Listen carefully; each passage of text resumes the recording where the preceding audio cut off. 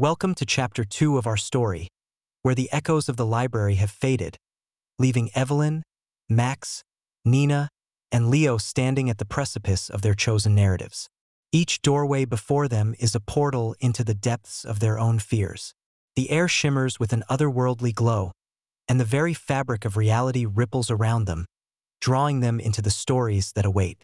Join us as we delve into their journeys, exploring the challenges and revelations that lie ahead. Evelyn steps forward, her heart a wild drumbeat of trepidation and excitement. As she crosses the threshold, the world around her transforms into a dark forest. The trees stand like ancient sentinels, their gnarled branches reaching out like skeletal fingers. Shadows dance at the edges of her vision, whispering secrets that send shivers down her spine.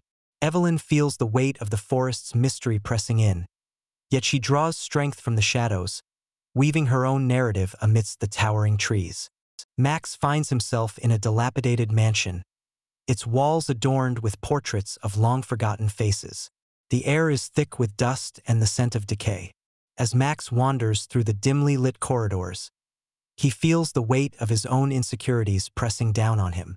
Each creak of the floorboards echoes his fear of failure, a constant reminder of the expectations he feels suffocating him.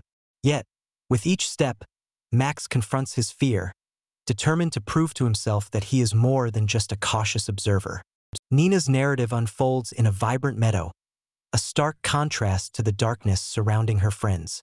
Yet, even in this seemingly idyllic setting, she feels the shadows of her past creeping in, the whispers of doubt that have always lingered in her mind. It is here that Nina begins to understand the strength of her empathy, as the spirits of the meadow reveal their own struggles, mirroring her own.